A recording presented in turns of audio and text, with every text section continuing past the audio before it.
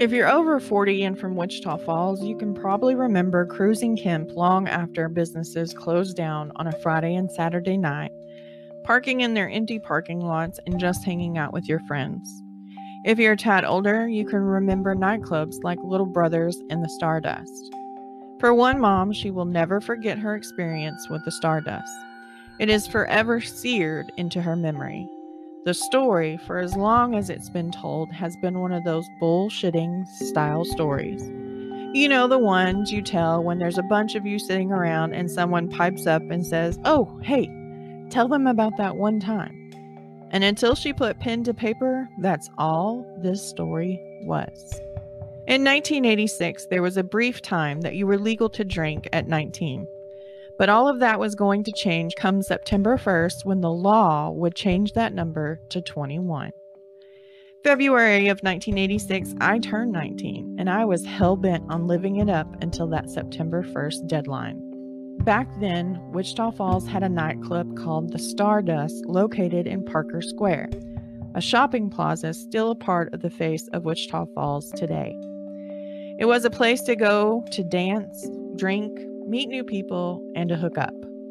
The Stardust was open 6 nights a week, and I was there for 5 of them with my best friend Ruth. We were there from the time our jobs were over to the time the club closed down. Of course, the guys that checked IDs at the door got to know us by name.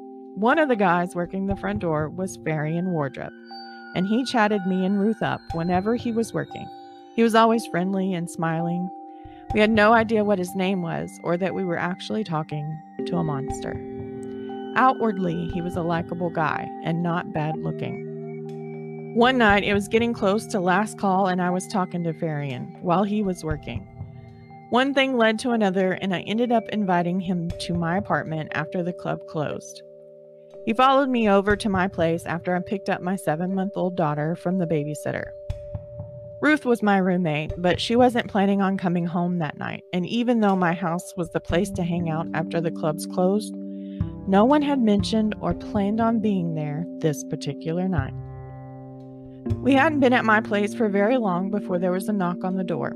I opened it, and there stood a couple people I knew from the club. "Come on in," I said. Then a few more people showed up, and I could see Faryion getting more and more irritated with each body that came through my front door. I thought it was because he thought we were going to be alone, but back then I was more social than I am now, and I was just thinking he needed to go along and we could be alone some other time. After about a half a dozen people were in my apartment, Faryion got up and said, "I'll catch you later," and left, visibly upset. I was having fun, and to me, it was his loss. A couple weeks went by when one morning the local news was talking about a man named Faryion Wardrip from Wichita Falls. He had been arrested on a beach in Galveston, Texas, after confessing to committing murder. Well, I started paying closer attention, and sure enough, it was the very same Faryion Wardrip that had just been in my apartment not very long ago. They said that he had killed a woman named Tina Kimbrough, and she had been found strangled to death in her apartment. Needless to say, I was freaking out just a little, thinking how lucky I was that my daughter and I were still alive. And it would be years before I would know just how lucky and close I had become to being one of the 5 women, essentially a 6th, that he had murdered. Welcome to the True Crime Librarian. I'm your librarian and host, Ashley. Tonight we're going to Wichita Falls, Texas, a small metropolis northwest of the Dallas-Fort Worth Metroplex. Wichita Falls isn't filled with glitz and glamour like its neighboring megacity. Most say there isn't much to do around there, but it offers a top-rated university and one of Texas's technical training Air Force bases and home to the rock group Bowling for Soup. Those who are from the area do not see what the outsiders see. This is a place to raise a family in. Generations have come and gone in this town, and to them, Wichita Falls isn't a lump of coal, but a diamond in the rough with a few flaws. Faryion Edward Wardrip, a serial killer who sits on death row from the panic he brought down on the community in 1984 until 1986, when he could no longer live with the path of destruction that he had created, is one of those flaws. And tonight, we are going to dig into his past.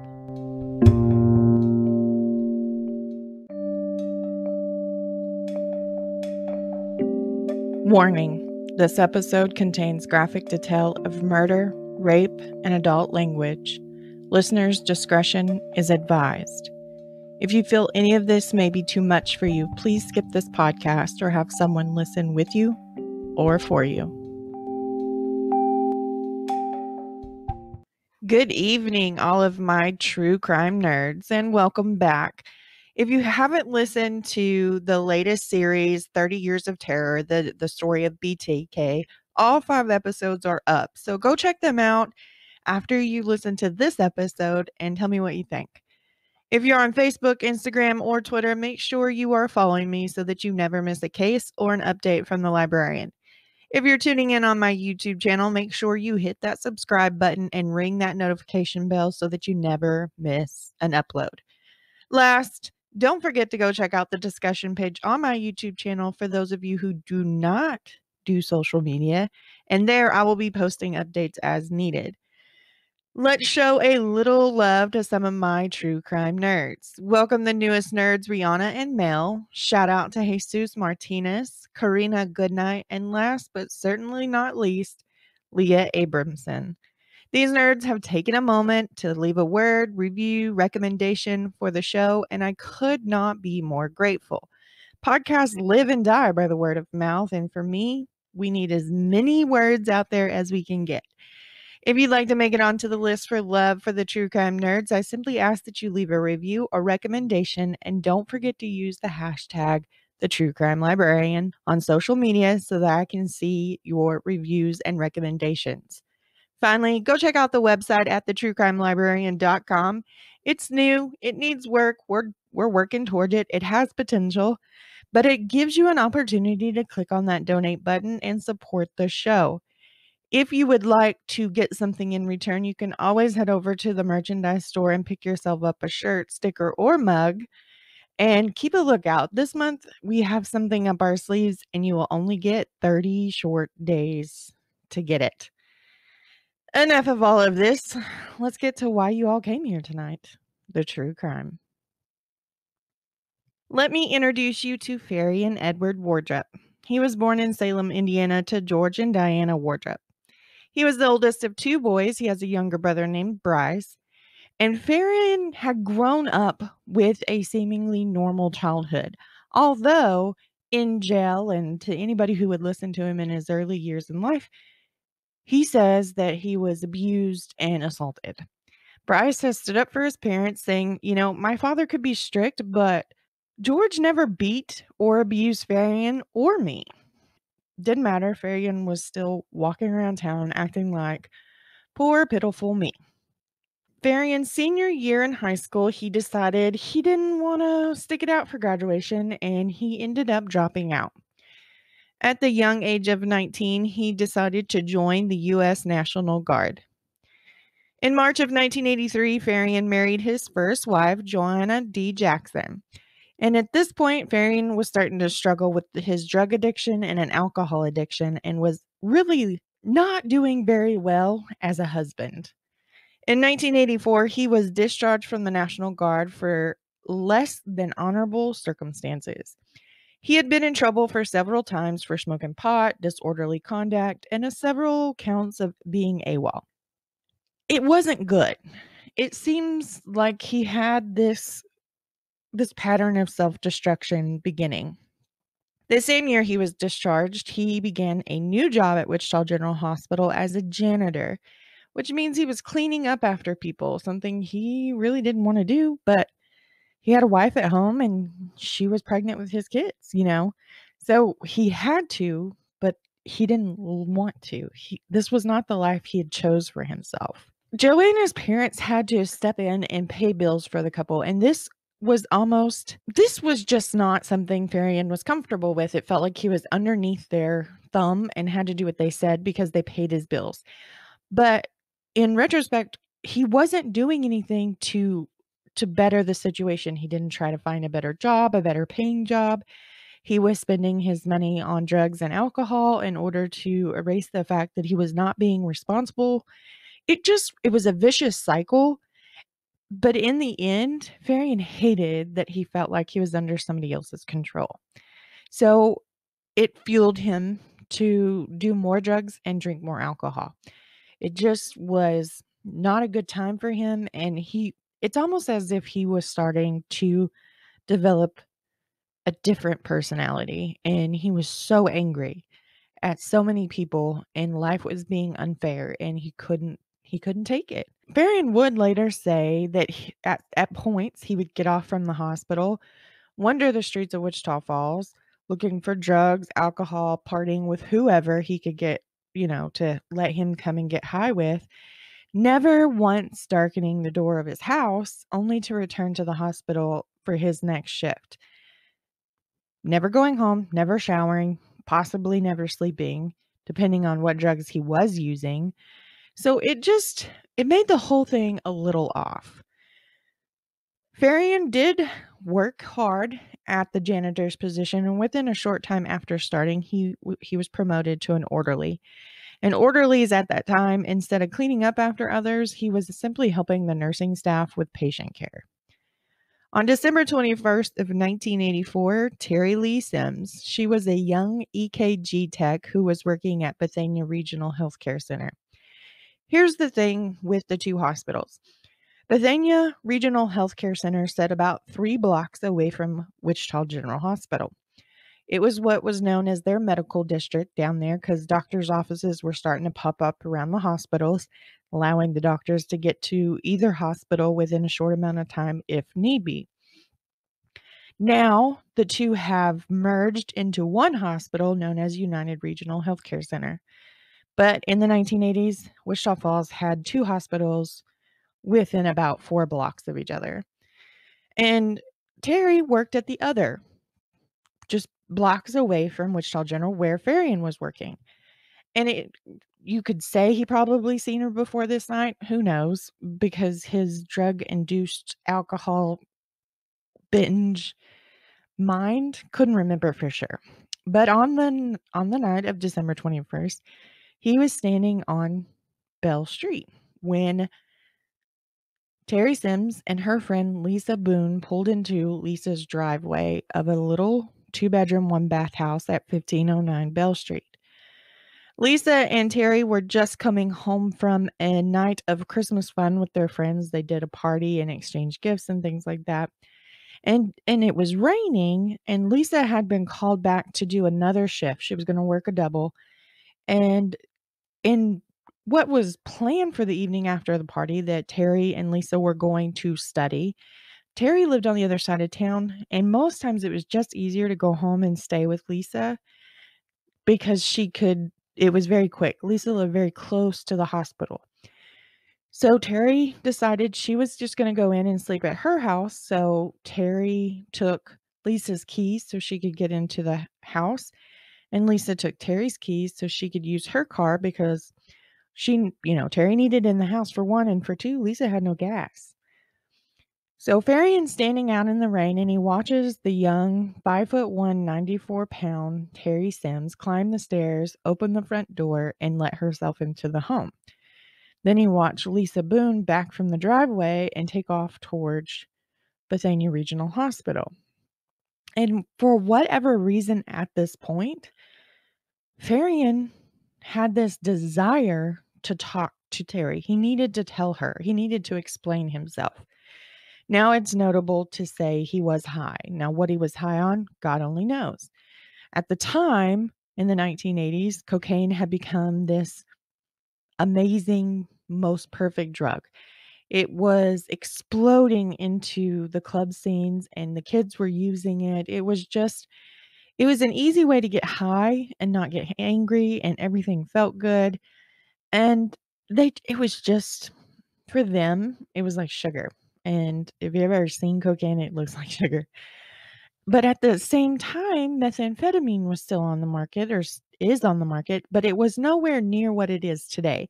Manufacturing methamphetamines in the 1980s did not happen like we see, thanks to Breaking Bad, in that manner. So, could you say that Faryion was high on methamphetamines? Probably. And once I go over this crime scene, you're going to understand why I think he was high on meth. He walks up to the door and he knocks on the door that Terry had just gone in. Terry reluctantly opens the door and immediately Faryion pushes his way into the small home, closing the door behind him and locking it. And once he's inside, he gets his hands on Terry within a short time. And this poor girl is frightened, unaware of what's going on, doesn't know why this man is in the home or why he's so angry. And as he slings her around, he's saying to her, I need to talk to you. I need to talk to you. I need to tell you why. And he begins punching her, splitting open the skin across her cheeks and eyes. And her glasses are broken, knocked off her face. She's crying. She's trying to defend herself, but Faryion stands 6'6" and weighs 220 pounds. Now, we hear 220 pounds. We're kind of thinking he's a hefty guy, right? No, think his frame is 6'6". 220 pounds is nothing. There's no meat on this kid, right? But he does outweigh Terry Sims by about 130 pounds. So he's slinging her around like a rag doll. She's trying to defend herself. She's had a couple courses in self-defense classes, so she kind of had an idea of how to, but Faryon's rage was so chaotic and it was so unwarranted that she wasn't really sure how to defend this. And as Faryion starts to beat her, he decides he's going to take her to the bedroom and he pulls out a hunting knife, grabs the back of her shirt, and drags Terry to the bedroom. As he's doing so, though, he's taking the tip of that hunting knife and poking her in the chest. And these are what we'll later learn are called tease wounds. And he's just trying to keep her frightened, keep her scared. Because as long as she's frightened and scared and she can't think clearly, he has control of the situation. So he gets Terry into the bedroom and she begins fighting back. And at some point, she grabs on to the blade of this hunting knife. Now it's about 1 inch wide and 4.5 inches long. It's a pretty good sized knife. And when she grips onto that blade, she grips with everything that she has and ends up severing her pinky finger.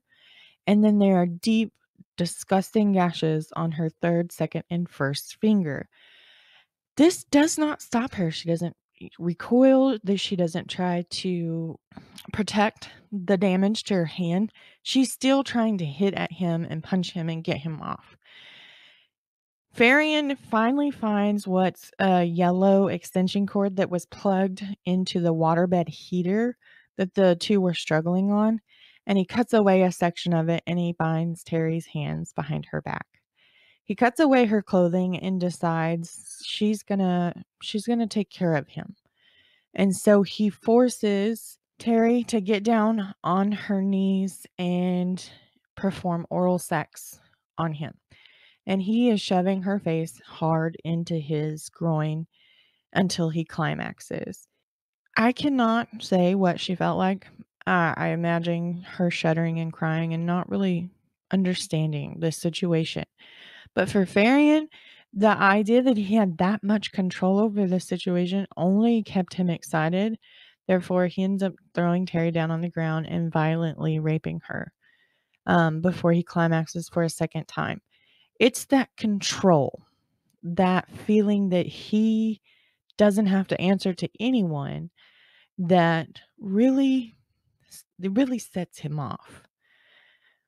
Once he's done taking advantage of Terry in her naked body, he picks her up and he drags her into the small bathroom of the home. He lays her over the edge of the tub and he sinks the hunting knife into her back 3 times before she rolls to her front, offering her chest, which he then stabs an additional 7 times. These 10 stab wounds do not include the tease wounds that are on her body already. Medical examiners did confirm that her left pulmonary artery was punctured from one of the wounds and that the young woman died within minutes of this injury. So there's hope that there was very little suffering after that, but there's no guarantee. The entire scene is a complete overkill. It's chaotic, it's mimicking the mind of him as it's high, and he had this abnormal strength about him. I mean, even if he was completely sober during the attack, he would still be able to overpower Terry because he did outweigh her and he had a longer reach, he had a longer stride. It was just physics, right? But this is why I say he possibly was high on methamphetamines. And that's because if he was on methamphetamines, it would account for the amount of rage that he had. It would account for the fact that he was able to hallucinate that he was not talking to Terry, but to his wife. And Varian will later come back and say that the women that he killed, 9 times out of 10, he saw his wife in them, sometimes his mother. But I'm going to let you know by the time we get to the end of this story next week, you're going to be in the same boat as me and you're not going to know whether it's up or down because he lies just because he can open his mouth and say something. That's who he is as a person. So whether or not he truly saw his wife or his mother in these women's face, that's a different story. However, they did all closely resemble his very first wife. So high on meth, hallucinating, this overkill, this chaos, this abnormal amount of strength.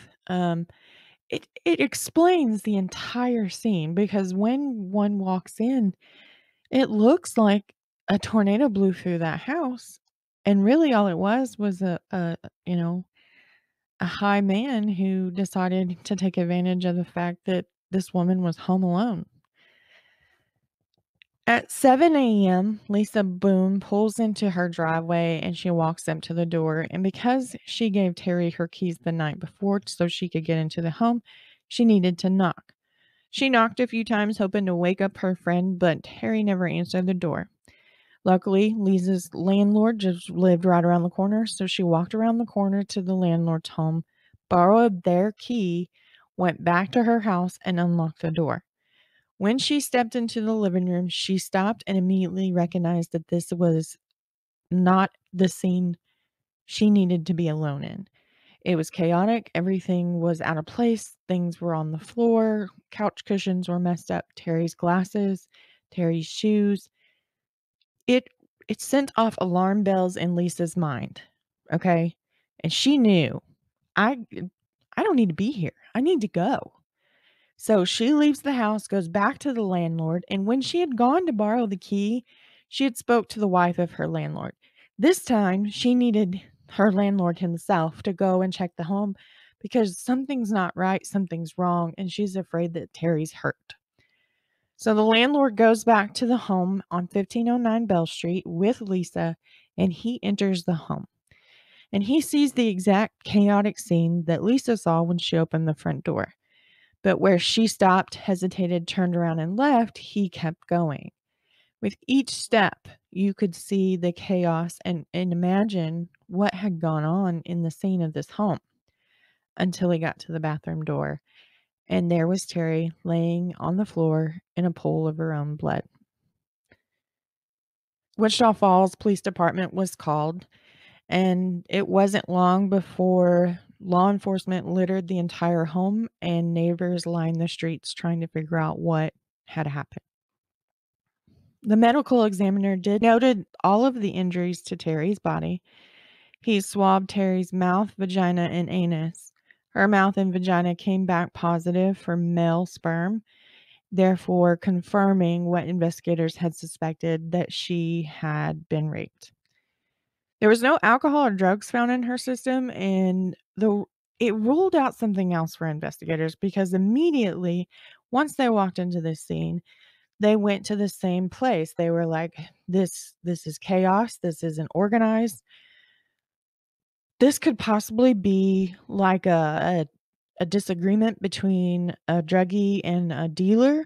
Maybe she was a drug user and maybe she owed her dealer some money and he found her and this is the result.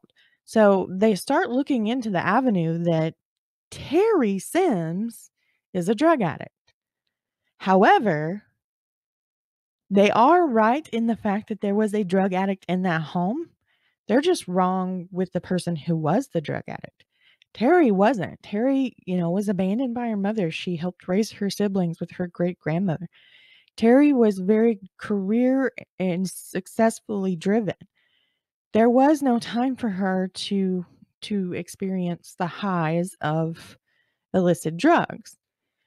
But Faryion Wardrip, who by chance saw Terry and took advantage of the situation, he was high. He was a drug addict. He was an alcoholic. What happened and how he felt after this murder will forever be speculated. He can tell you, and we can talk about this next week when we talk about the trial, but I don't believe for 1 minute that he walked away from that house that night and had remorse for what had just happened. Nowhere. We'll see what he has to say next week, but he was high. He wasn't seeing Terry Sims, he was seeing his wife, according to him. He didn't walk away from that scene remorseful. I think he walked away shocked that he was capable of doing something so violent. With investigators not really having a place to go other than an ex-boyfriend of both Lisa's and Terry's, who turned out to be with an alibi the night of the murder, they were standing at the brink of their first cold case in this series of crimes. Had Faryion had remorse, had he felt like he did something he could never come back from, had there been any inkling to change who he was, this next incident would have never happened. But in less than 30 days, he was back at it with a new victim. On January 19th of 1985, Toni Jean Gibbs, a 23-year-old nurse at Wichita General Hospital, the very same hospital that Faryion works at, had just came off of her 8-hour overnight shift, and she was leaving to go home, go to bed, and get ready for the next shift that night. She was driving down the road. She saw Faryion walking down the street, and she decided to offer him a ride. Faryion and Toni had had an encounter prior to her offering him a ride. Faryion had saw the very young nurse, thought she was pretty. He wanted to get to know her better, but at the time, Toni brushed him off. But I don't think it's because she felt like he wasn't worthy of her or that she was better than him or whatever. That's not who people describe Toni Gibbs as. She's very nice, very likable. She was willing to get to know you before she called any kind of judgment. So the day that he decided he was going to approach her, could she have had something else on her mind? Quite possibly. I mean, she was a nurse. There's no telling what her cram-packed schedule had been. But he didn't see it as she was busy and he just had bad timing. She saw it as she blew me off. So when Toni pulled up to offer him a ride, he was a little bewildered. He didn't understand. Why is she now being nice to me? But it didn't matter because Faryion was quick to accept her offer, as he had no way of getting home other than walking. He gets into the car and the switch changes. He's not the same person who just stood at the driver's side window agreeing to a ride. He was a new person, and he instructed her, "You're going to drive out to US 281 and you're going to go now." Now, to anybody from within 50 miles of Wichita Falls knows that US 281 lies just outside of the Wichita Falls city limits into what is known as Archer County, which means Wichita PD, Wichita County Police Department, none of them had that jurisdiction once these two crossed that county line. It was going to prove difficult to be able to link these two cases together, because you have one agency working on one and one agency working on another. We have a couple more speed bumps in the road when it comes to Toni's case, but it makes it hard to tie Faryion to both of these cases, leaving him out of the realm of possibility. As the two drove out to US 281, Faryion begins to become irate. He gets angry. He's telling Toni he hates her. He just wants to talk to her, but he hates her. She's scared. He's being unpredictable. She's not really sure what is going to happen once they get out to 281, but she's scared to not drive out there and find out what would happen if she didn't listen. He grabs a hold of her jacket and he begins to push and pull her in the car, just pinging her around like a pinball in a pinball machine. And it's easy. He has this tall frame. He has a little bit of weight to him. Tony Gibbs is exactly the same height and weight as Terry Sims, 5'1", 94 pounds. So he is able to manipulate her body any way he wants to. She's crying. He's screaming he hates her. She wants to know what she's done for him to hate her. But Faryion claims that it wasn't Tony he was looking at. It was his wife. As they get out to this desolate road, he pulls her one time too many and she runs off the road into a ditch, almost causing them to crash. But she's able to get back up on the road, get the car stopped, and she jumps from the car and she takes off. She has nowhere to run to. There's nothing out there. In Texas, we only have dead grass and mesquite bushes in northern Texas. So there's nothing there. There's no businesses by. The city has not expanded out that way. There's nothing there. But she is not going to lay down and die. She's going to try and save herself. Unfortunately, with Faryion being 6'6", he had a longer stride, and it took no time for him to catch up to her and throw her to the ground. Faryion hits her a few times before he decides to drag her over to this abandoned bus that had once caught fire, or it was an abandoned trolley that had caught fire.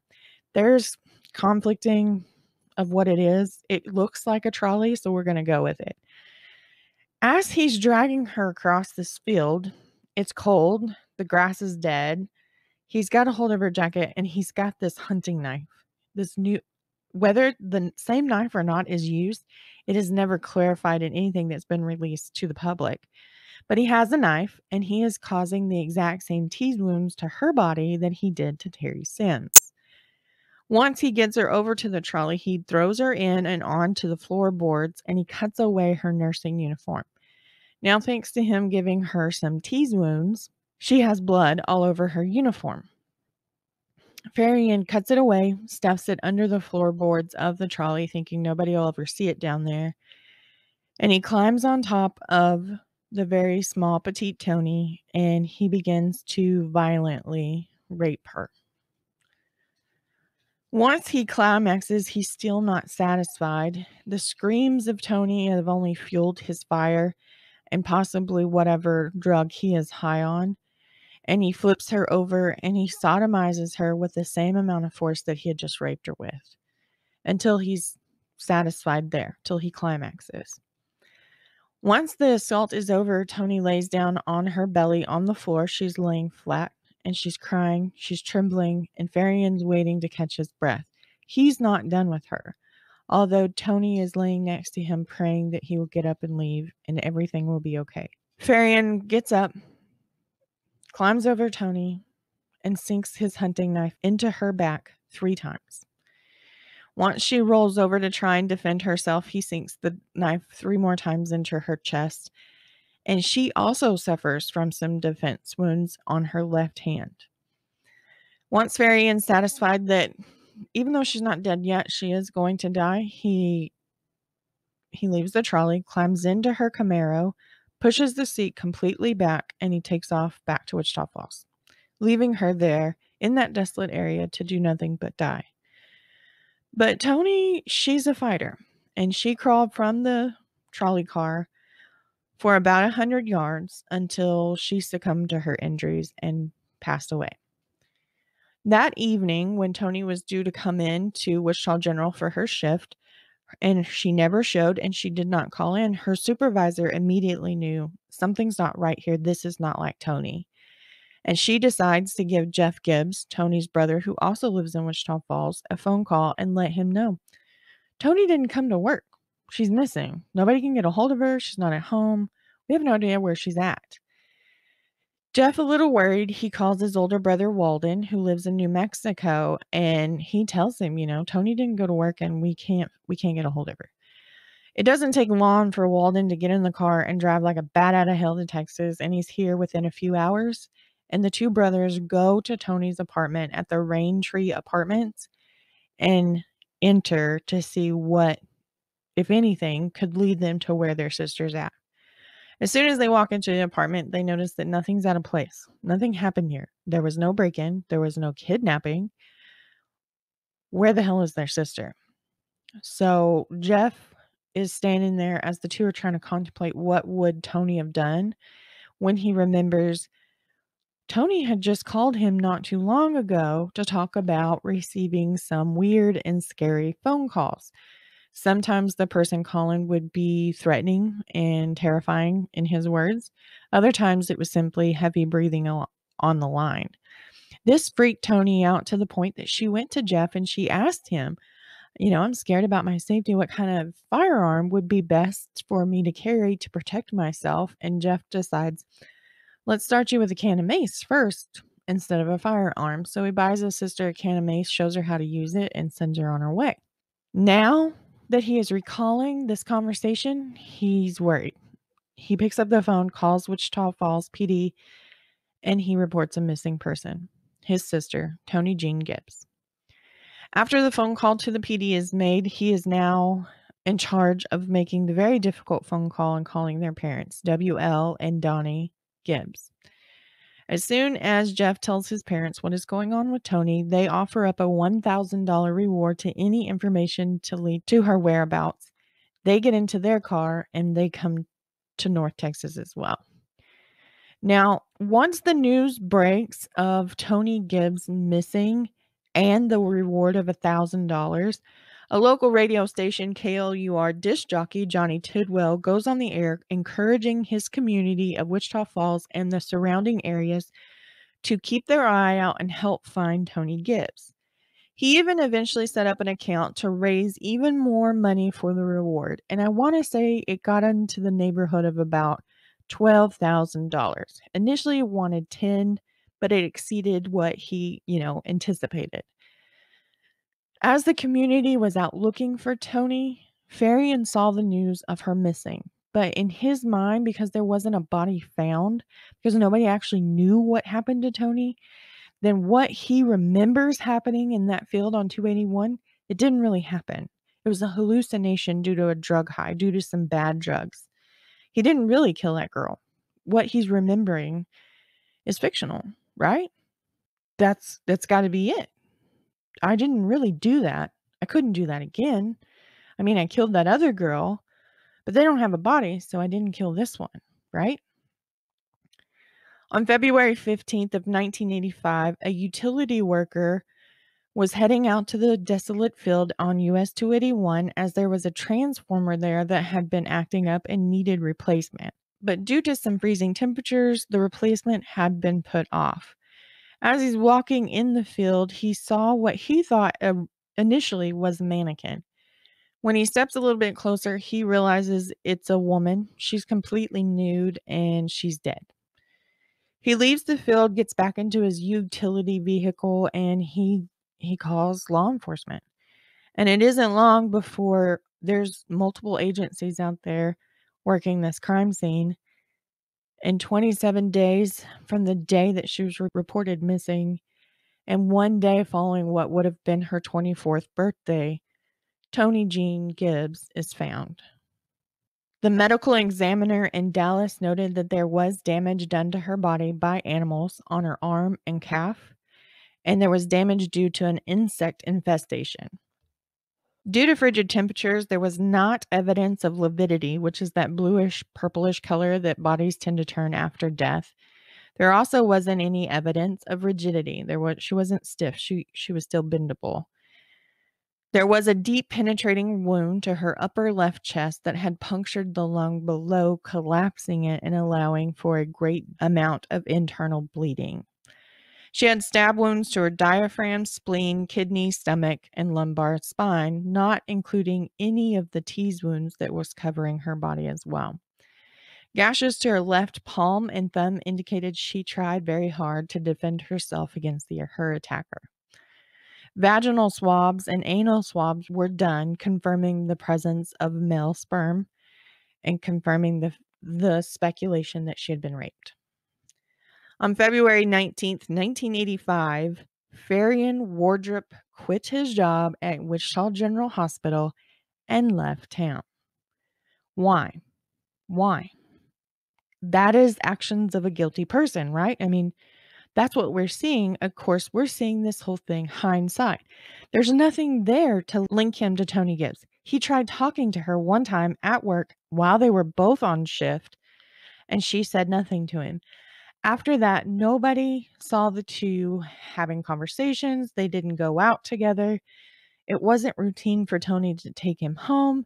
It was a coincidence of the stars aligning in just the right spot for Faryion to cross paths with her and then to ultimately kill her viciously. His name doesn't come up in the investigation, okay? His name didn't come up in the investigation of Terry Sims because, again, there was no connection there other than they had all worked within the hospital district. That's your connection. Well, now you've got two dead hospital staff members, a nurse and an EKG tech. The entire nursing staff is terrified to leave their shift at night and go to their car. That means somebody out there is picking them off one by one. Security is vamped up at both hospitals, and any nurse leaving past dusk is escorted to their vehicle. They have to go ahead and make arrangements with security so that, everybody has an opportunity. But it doesn't matter because the person that they are most scared of skipped town 4 days after the second body was found. He left his wife, he left his children, he left everything he knew in Wichita Falls and was gone, disappeared. When Tony Gibbs' body was found in Archer County and not Wichita County, the investigators in Archer held jurisdiction. And the two DAs worked together well in Tony's case. However, because Maka was voted in that election year that Terry Sims was killed, he was not able to go into that crime scene and walk it firsthand. That's something he liked to do, gave him an advantage. With her case, he had to hear about it. And that only leads to misinformation, misremembering, misevidence, whatever. And that's the thing. Even with true crime podcasts, it's kind of like playing the telephone game that you used to play when you were a kid, where you would whisper something into somebody's ear, and by the time you got to the end of the line, it was totally different than what you said. That's how it can be played in the world of true crime and documentaries and podcasts. If you are not researching relevant places, you're not going to get the appropriate amount of information. And if you don't relay it as though you see it or it's relayed to you, you are just furthering the muddying of the story, right? Well, from Maka, that's why he wanted to be on these crime scenes when they came in. With Tony's crime scene, he didn't get to go to it because he was not the Archer's district attorney. He was Wichita County's. So, not his jurisdiction. To connect these two cases with a person that just by coincidence crossed paths with both women was already difficult. Now to have two different investigating agencies looking into both of these crimes separately, there's your second hurdle. This is only spelling out cold case for both of them, right?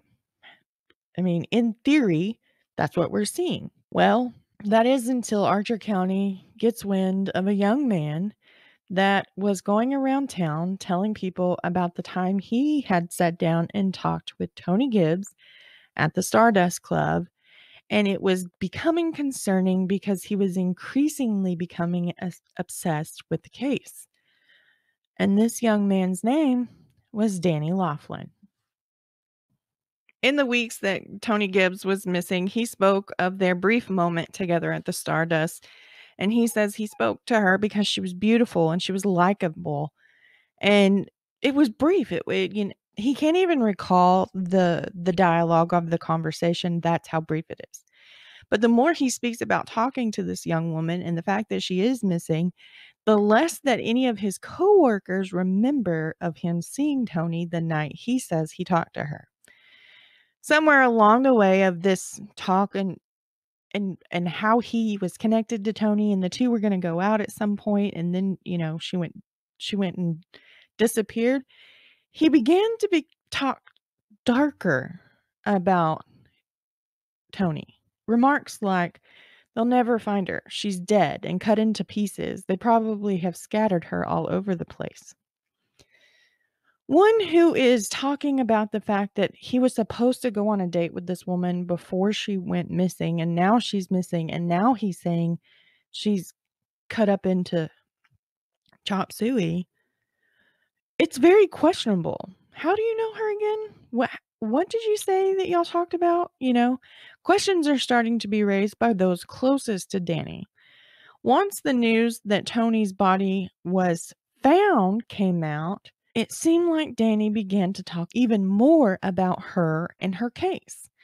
And this was cause of concern. Danny Laughlin had now saying that this was cause of concern. His friends, his family were now wondering, had Danny been the one to take her out to that deserted field and brutally kill her? Is he capable? Is this who he is as a person? Do we not really know who it is? Well, in hindsight, when we look at serial killers, most people are shocked that this person was capable of committing something so cruel and brutal, right? Okay. Now they're looking at Danny Laughlin in this way. And then he does something even stupider.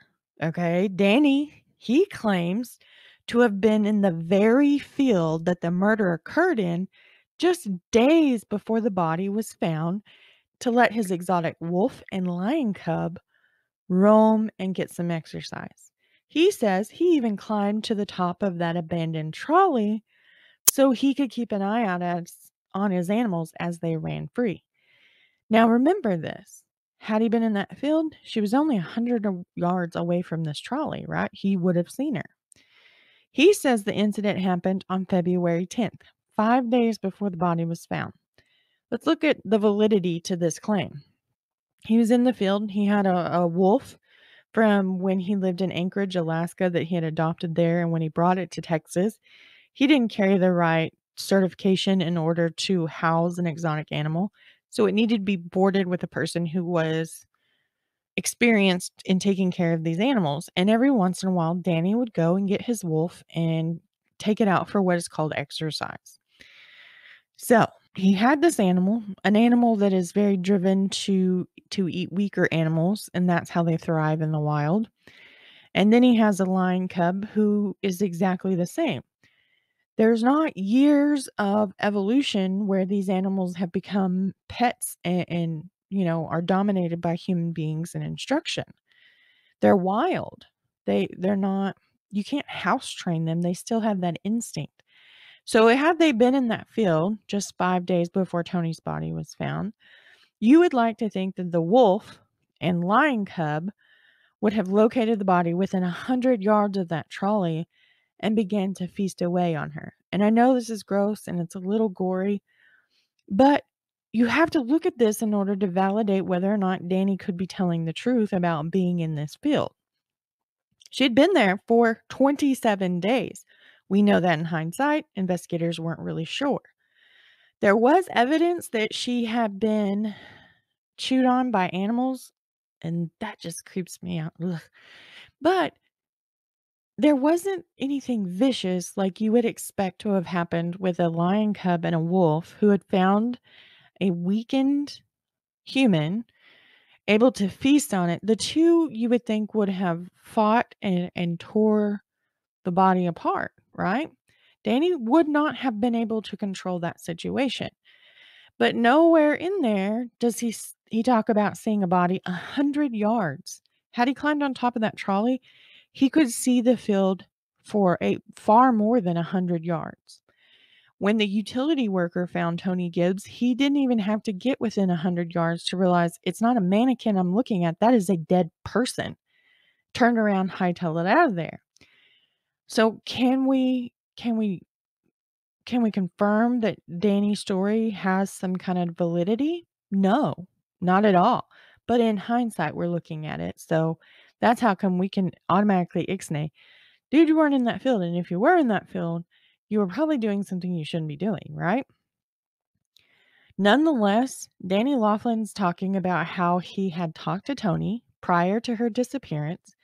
He kind of got a little dark with some of his remarks while she was gone, while she was missing. And now this dumbass is putting himself at the scene of the crime just days before the body is found.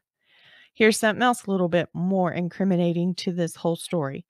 The thing about this field out on 281 with this abandoned trolley car, a lot of employees of the Stardust Club knows about that field. So let's just go ahead and check that off for self-incrimination again, right? Danny was encouraged by friends and family to shut the hell up about being in that field and to stop talking about how he had talked to Tony. He just needed to drop the case, move on. In hindsight, he does what we are all doing. We all look at evidence in a case, we all discuss it. That is what I'm sitting here doing with you right now. However, I'm not dumb enough to put myself in a place of where a murder occurred, where a body was found, and I sure as hell don't go around talking about an open investigation like I know a thing or two that the police don't know, right? We're not that dumb. Here's the other thing. Danny claimed to have some inside information, and they told him that Tony had been raped, she had been stabbed, and then she was shot twice with a 22. Hindsight, no, it's not true. However, during that time, how do you know? Unless you were there the day the body was recovered, right? Well, Danny got a little worried with this information because just a week or so before Tony's disappearance, he made a claim with the police department that his truck had been broken into and he had a couple 22 guns stolen from inside of his truck. So, we're hearing what had been done to her, where she was found. He's putting himself at the location, and now he's saying, I have a couple 22 guns missing. Well, hell, if not all the alarm bells and whistles are going off and we think this is the guy of the year, right? Case open, closed, we've got him. Those closest to Danny are like, I don't really think I know you as well as I thought I had, and I need to get the hell away from you before you bring me down in whatever shit you're in, right? That's how I would be. Well, come mid-February, Danny walks up to the door of his apartment, and guess what is there taped to his door? A business card from the Wichita Falls City Police Department with the note of, call us at your earliest convenience. Danny? He's like, well, I don't have nothing to hide. Picks up the phone, calls them that very afternoon. And he tells them, like a dumbass, I've been expecting to hear from you. And the cops are like, really? Why are you expecting to hear from us? And he says, well, that girl getting killed with a 22. And I had made a claim with y'all that I had a couple stolen before she disappeared. Now I'm a little concerned that maybe it was one of my guns that were used in this murder. And the police are like, you have some information we want to hear. So let's not spook him, because if we spook him, he may not talk to us anymore. And we can't have that. So let's just put him at ease. And they tell him, well, there's nothing to worry about. We're not coming at you with shackles or chains. You're fine. And Daniel's like, oh, cool. Okay. So Danny sets up an appointment to come back and talk with officers later on February 26th.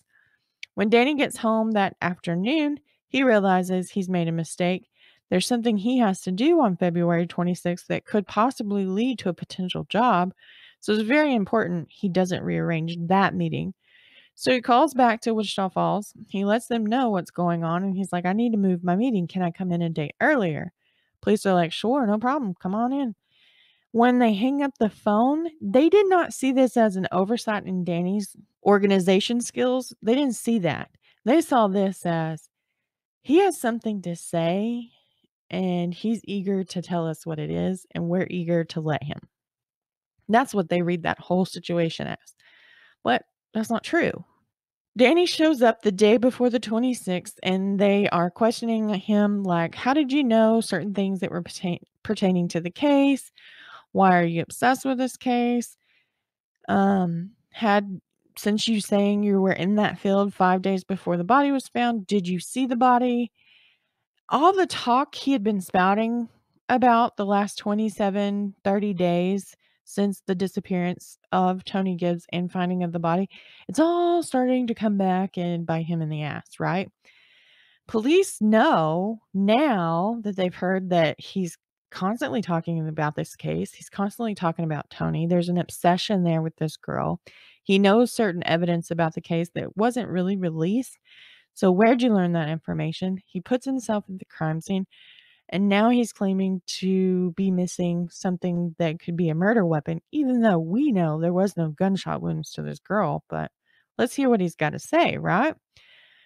So, they want to know. It's all coming back to bite him in the butt, and police, they are positive. We've got our suspect, all we got to do is set a case up against him, and if we let him continue talking, he could possibly do that for us. Well, they asked Danny if he can hand over a hair and blood sample, and he agrees to, and they ask him, you want to come back and take a polygraph test? And Danny says, I'll take those, but just to let you know, I've had to take them in order to have a job before in the past, and I couldn't pass them. It's not that I'm deceptive, I'm naturally a nervous person, and I can understand that. I can get behind that with Danny, because if you was to hook me up right now and ask me some of the most straight-laced questions that I know without a shadow of doubt, I'm gonna show deception because that's just who I am. I have a problem with feeling like I'm in trouble, and it automatically sets off the sweats and rapid heart rate, and I'm sure my blood pressure is terrifying. That's just who I am, and there's a lot of people out there that are like that, which makes inaccuracy of the polygraph test that they still haven't figured out how to make it more accurate. Therefore, that's why it's not permitted as use inside of the courtroom. 9 times out of 10, when the police department's pulling out a polygraph test, they're doing because it will eventually invoke a confession from the person, because they're gonna all you have to be like is, "We know you're lying," and they're gonna think, "Shit, I've been caught. Might as well just tell them the truth." It's never admissible in court, okay? So, Danny lets them know up front, "I can do this, but I'm not gonna pass them." And they're thinking, "You're not gonna pass them because 'cause you're gonna lie." Doesn't matter. Danny sits down. He takes 3 polygraph tests, and he shows deception on all 3. Later, it was determined that the place that he was boarding the wolf he brought back with him from Alaska confirmed he did own the wolf, and they could come in and take some hair sample for testing, because there was some animal hair found around a couple of the wounds on Tony Gibbs's body. But the owner of the boarding place was very adamant that Danny doesn't own a lion cub. I own a lion cub because it's registered, but he doesn't own one, and he's never taken his wolf and my cub out anywhere. He's never taken my cub anywhere, period.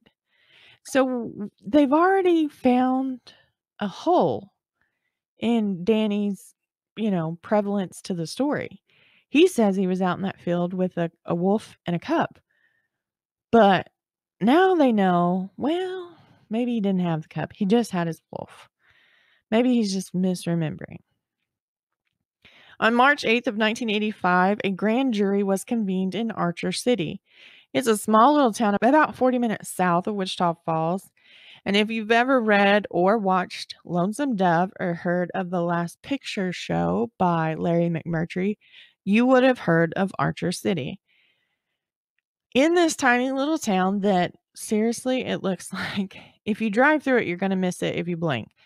They are slowly coming into the 21st century, but it's still a small town. There's still history there, and you can feel it when you go into this tiny town. This is where Danny is being charged, or at least that's what they're hoping with the grand jury. They will hand down an indictment to charge Danny with the murder of Tony Gibbs. There's nothing there for him. All of this talk he had done about Tony, since the moment she was reported missing, all of it is starting to play back in his head, and he's thinking, I really screwed up here. In the end, an indictment was not handed down. Not yet. Right now, the only crime Danny was guilty of was giving false information. But wait. On April of 1985, there was a lady named Nikki Standiford, and she was out with her friends and husband. They were talking about Tony's case, okay, and about how this poor woman was found in this field out on 281. And Nikki says, I was out there around that time, and I remember seeing a tall man with dark hair and a really big dog on some kind of chain or rope. And her friends are like, "You saw what?" And so she kind of is telling them about what she remembers seeing. And her friends and her husband are like, you need to go talk to the police. Why haven't you said anything?" But Nikki was notorious for not keeping up what was going on in the news. It hadn't crossed her mind that she may have seen something very important to the case. So she goes and she talks to Archer City Police Department. She tells them what she saw out on 281, and they were like, "Hey, you want to take a ride with us? We're going to let you look at something. I want you to see if you remember it." So they take her out to the boarding place where Danny's wolf was, and the owner pulls the wolf out and lets Nikki look, and she goes, "That's the animal I saw in the field that day. That's the dog." Now they have somebody who is a witness to putting Danny in the field February 10th, 1985 with his wolf. And this time Danny's indicted on perjury charges, and he was held in Archer City's jail. Okay. So the perjury charge is because he said he wasn't really in the field, but now we've got somebody saying he was in the field. Still not enough evidence to hand down a murder charge, but they're getting somewhere. At least they have a charge that they can hold him on. And if there's no bail set, well, he's going to sit in jail until his trial, which just gives us even more time to build a case against him. Things are starting to stack up, and a railroad is slowly being built for Danny Laughlin. In June of 1985, Barry Maka, Wichita County's district attorney, was sitting around working on his own cold case of Terry Sins when he received a phone call from a local bail bondsman. And they had a man in their office named Harry Harrison, and he had something that Maka may want to hear. So Barry tells him, come on over to the office and we'll sit down and talk. Once Harry gets there, he tells Maka, "I shared a cell with Danny, and during the short time we were roommates, he told me how he killed Tony Gibbs." According to Harry, the reason that Danny killed Tony was because she could identify him as the one to rape her, and that he went back the next day to the field that she was dumped in, and his dog ate part of her dead body. Now, we do know there was evidence of mutilation from animals from her time in the field, so this is starting to line up with the autopsy report. So Maka asked him, how about you come back tomorrow? We'll write this out and you can sign a sworn statement. And at first, Harry, he's hesitant. He's a career criminal. He's in the DA's office. He's turning over information about another criminal. And if word gets out, well, he's a snitch. And if something happens later down the line, he gets in more trouble, goes back to jail. This whole incident could come back to bite him in the ass. So he's very hesitant, and Maka tells him, this girl, she deserves justice. We need to do this poor girl right. And so Harry decides, I will come back tomorrow and I will sign this sworn statement and I will take a polygraph test. Surprise, surprise, Harry changed his mind. He never showed up for his appointment with Maka the next day. Maka, he tracks him down. He talks to him. He's like, "Hey, Harry, why didn't you come in and why don't you do what we had talked about?" And Harry tells him, what if people find out I'm a rat? That's not going to look good on me. And Maka, he convinces, after some very soft coaxing words, he convinces Harry to come in the following day, and they will do what they were supposed to do that day at their meeting. Well, Harry disappears. Being a career criminal turned snitch just wasn't something Harry was convinced to being committed to being of. I That's not good for you. That whole saying, snitches get stitches, it's a saying for a reason. So now that they've lost this witness within Harry Harrison, which is, to me, looking back, he's not the most credible witness. First of all, he's a career criminal. Lord only knows what he's saying in order to get the DA to offer him something to get him out of trouble. So, is he opening his mouth and telling Maka this story of how Danny killed this poor girl because he had raped her and he didn't want her to ID him as being her rapist? Or is there some truth to it? And how do we trust a criminal other than him signing a sworn statement and taking a polygraph? Well, he doesn't get it. So now police need to sink all of their efforts into building a case against Danny Laughlin. When building a case, think of it as a house of cards. You have to have a foundation, a good foundation. And Barry Maka thought Harry and his testimony could be that solid foundation for this case, and they could build up around it. Because as it stood, without Nikki and her testimony, and without Harry and his testimony, there's not a lot of evidence there. Everything is circumstantial. And it's really hard to eliminate doubt when everything is just circumstantial. So they're sinking all their efforts in because they are convinced they have their man despite losing Harry Harrison as a witness. So Danny, while his time in jail over in Archer City, he's pressured by guards and they're trying to get him to write out a confession. Detectives are visiting with him to try and get him to write out a confession. And Danny is not going to sign something to say he did something that he did not do. He's an innocent man. Well, once this whole railroad train comes rolling through the middle of Danny Laughlin in his life, he realizes, I may be innocent, but I may not get off on this. I'm starting to lose hope in the fact that a jury of my peers will believe their story versus mine. And the words of the guards are beginning to weigh down on him because now, he's not giving over confession. So now they're saying, well, because you won't confess to killing this girl, they're going to convict you of murder and then they're going to put a needle in your arm and execute you. And this becomes terrifying. And it would to anybody in his position, guilty or not. The idea that the state of Texas or the state or any state could put a needle in your arm and kill you and you're an innocent person, that's terrifying. To put a needle in your arm and know you are a guilty person, terrifying. It doesn't change with the circumstances. No, most of us walk our day to day unaware of when our last day here would be. But if you're sitting on death row, eventually a date is given to you and it will be your death date.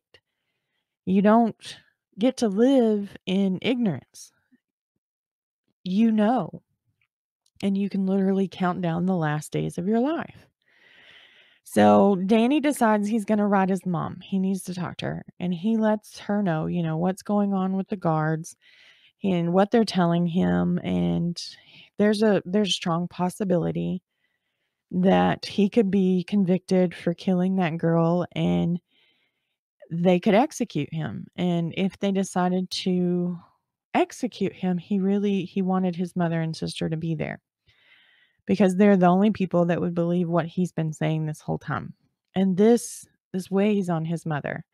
I mean, it's weighing on Danny and his spirit. Because when he first walked into the middle of this investigation, he did so with his head held high because he was innocent. And the only reason he knew information is because he had some insiders and they were leaking information to him. And it made him cool to be around because he could talk about this case and he could tell them things the news wasn't telling them. Danny, at this point, he's guilty of being an attention whore, but that's it. That's it. I mean, there's not a case here. But the guards and the detectives, they're telling them, we've got a case against you and it doesn't look good for you. In reality, they're bluffing. Detectives and investigators and everybody in law enforcement, uses a bluff a time or two to try and pull one over and get a genuine confession. It doesn't always work, and when it does work, you're going to step back and wonder, did we coerce an innocent man into a confession, or did we finally talk some sense into a guilty man and he confessed? There's always that question in the back of their minds. On April 8th of 1986, Danny Laughlin walked into the Gainesville courthouse and he stood trial for the murder of Tony Gibbs. Wichita County DA Barry Maka and Archer County DA Jack McGahee joined forces to prosecute Danny Laughlin, and their first witness on the stand was Nikki Standiford. And she told them about witnessing Danny in the field with a very large dog, the same field that Terry's body was found in on February 10th, just 5 days prior to her body being found. This is devastating to the defense. It puts Danny at the crime scene. Then Maka calls to stand Harry Harrison. Our little career criminal has come out of the shadows and decided he's going to testify. Now, you can call him a snitch, a Tyler, a whistleblower, whatever you want to. Reality, Harry has gone and turned to being an informant. And he was going to tell the jury what he told Maka not even a year before. Now, when the defense got up and cross-examined Harry, they asked him, one of the questions was, were you offered any kind of reward in exchange for your testimony today? And Harry says no. Well, guess what? Defense knows that not true. Prosecution has offered to expunge 17 charges from his record. 17. And he still has a record beyond that. That is a lot of criminal charges. And to me, finding out that they're taking 17 away and he still has more, if I was on that jury, I would be very skeptical of everything I just heard him say. For one, you lied about the fact that you weren't offered anything. That's not a good thing. If you can lie about that, did you lie about the story? For two, you're a career criminal. Are you just saying it because you want to be in the spotlight? Are you pulling your own Danny Laughlin kind of situation here? Questions and doubt are raised once they are learned about his expungement of some charges. Next on this stand is Phil Rocket Gieri. I probably just butchered that last name and I apologize. But he is another one that stood on the jury or on the stand, and he tells the jury, that Danny said there was no point for them to keep on looking for that missing nurse. They were never going to find her. So now we have Danny making these dark threats, almost. Is it a threat, though? I mean, no, not really. But anyways, he's making these dark statements about Tony and her disappearance. The last to take the stand, and the third to what is known as the jailhouse trio, is Roger Williams. Roger gets up and testifies that Danny told him that even though he was guilty, he had this case beat and he was going to be free within 2 weeks. And that when he got free, he would write Roger and let him know. This, again, did you hear it? Did you hear it wrong? I can see Danny saying, I have this case beat. I'm innocent and I'll be out in a couple weeks. No big deal. He has hope that, a jury will see his side and see the truth and he'll be free. But that's not what was turned around and said on the stand. Again, this is that telephone game coming back to bite people in the ass with what they originally said versus what is heard in the end. Now, while all these men took the stand and told stories of what Danny did and didn't say during his time in jail waiting for his trial, it wasn't hard to determine what the defendant was thinking. He was very angry. He made quite a few gestures, quite a few scoffs. His face contorted in anger as each man spoke more about something they had no idea and lied about saying Danny did this and Danny didn't do that. And he made it known because his defense counsel had to lean into him and reprimand him into, calm down. You're going to end up in contempt of court, and you won't even be on here, and you won't be able to see this trial unfold. And you are the one that's on trial. So cool your heels and sit back. Danny is not like most of your defense. Most of them will sit at that table. They will look forward, or their eyes will be cast down. There's no emotion. There's no remorse. There's no talking. There's nothing. They listen to the people talk about their lives hanging in the balance. Okay. Danny was not going to go down without letting people know he was mad at these people because they were taking the stand and they were freaking lying. So, he got in trouble a couple times. Joyce Gregory, she takes the stand for the defense. And she confirms that she and Danny were together January 19th, 1985 from about 11:30 a.m.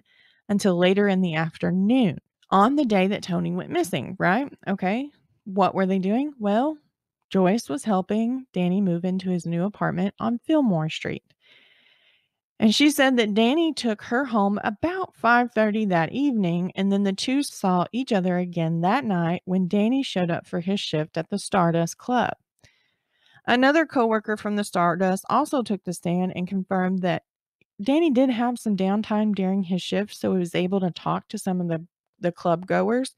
So it wasn't impossible for him to talk to Tony and they not know it.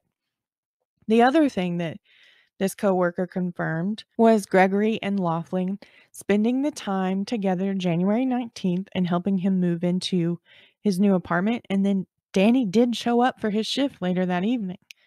So there's confirmation that there was a very narrow window for Danny to have kidnapped Tony and killed her. He was only without people for a short time in the morning and for a short time in the afternoon. Next person to take the stand for the defense was a gentleman named Bill Blanton. He was a supervisor where Nikki Standiford worked. And he said on the day that she claims to have saw Danny in the field with the large dog, either February 9th or February 10th, neither one of those were possible as she was clocked in and on shift for both days. So now the defense has punched a hole in one of the prosecution's key witnesses. They didn't check her time card at her job.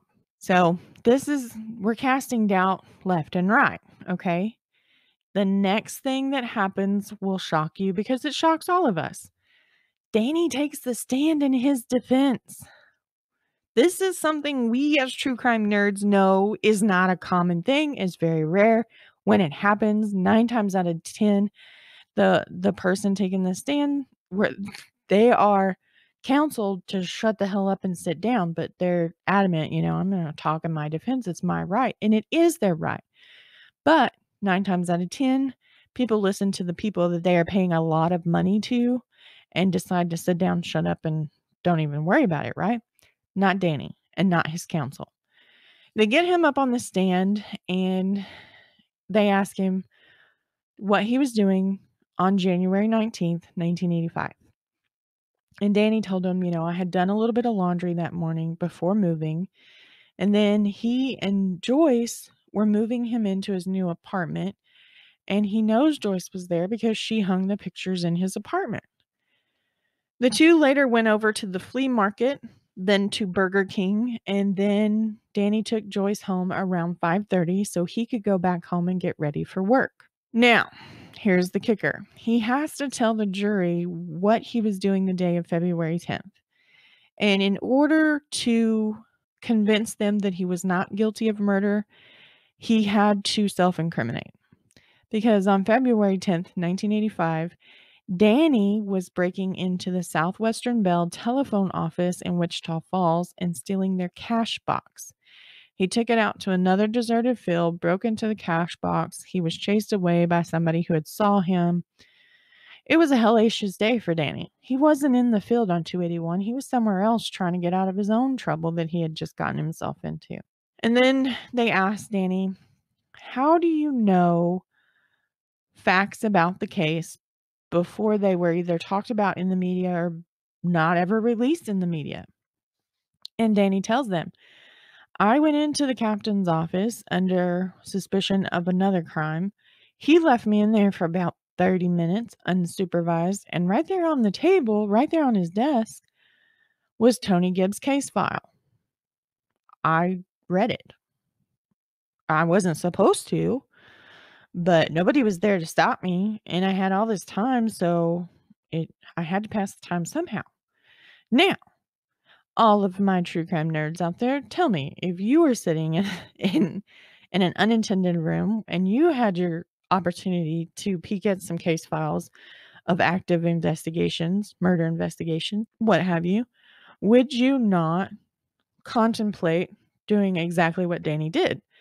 And if you say no, you wouldn't contemplate it, you're lying because you're listening to the show right now.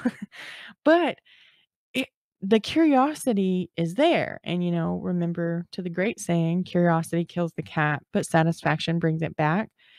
Curiosity did kill Danny Laughlin until he found all the ins and outs of the case that the media hadn't talked about. So he had to tell them, I looked at some paperwork I wasn't supposed to.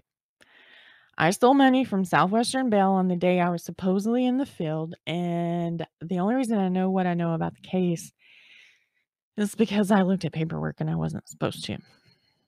That's Danny's story. That's how he explains all of this. His inside information came from his very own eyeballs, but he couldn't say, I was looking at the case file at the police station, because nobody's going to believe that. So he just had to say, I had an informant. But he had details wrong about the case. We know that because he talks about her being shot with a .22 when she was never shot. The jury goes in and they deliberate for over 14 hours, split into 2 days. Prosecution and defense can hear the jury talking. They can hear them arguing. They can hear them yelling. They can hear crying. And prosecution's not sure if it's a good or bad thing for them. The defense is not sure if it's a good or bad thing for them. Everybody is just overwhelmed and so ready to be over this case. The jury comes out. Everybody takes their seat. The foreman gets up and they learn they cannot convict Danny Laughlin of the murder of Tony Gibbs, but they cannot find him innocent in the murder of Tony Gibbs. They are hung jury. And for Danny, this is a win. Okay? It's not, let's clarify things. Let's lay everything out on the table. It's not that he can never be brought up against these charges again, because he can, because there was no conviction and there was no acquittal. Okay? It was a hung jury. So all that means is they need to do a new jury selection, do a new trial, and hope the next jury can come to one or the other conclusions. The other thing is Danny earned the right to leave the courtroom without bracelets on his arms. He was free to set up for the next trial. Okay. Maka and McGahey were confident that them and their team of investigators were going to come back in and they were going to bring Danny Laughlin down for the murder of Tony Gibbs, because in their eyes, he was guilty. There was no convincing them of anything different. Yet.